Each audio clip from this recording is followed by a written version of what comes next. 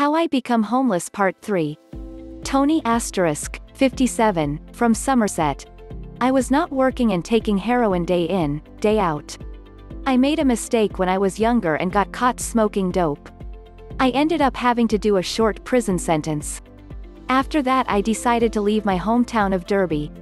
I ended up living in a London Fields Tower block with a friend. I moved in with him but we fell out after a while and I couldn't find anywhere else to go.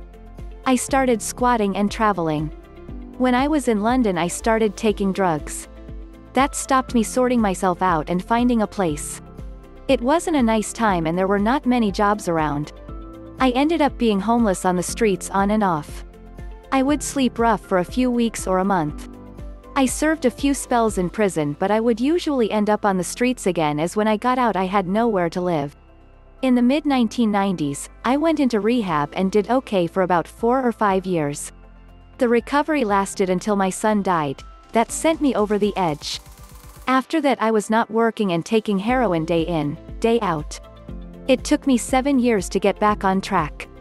After another rehab stay I finally got it right and became involved with a local homelessness charity, first as a volunteer, and now as a full-time support worker.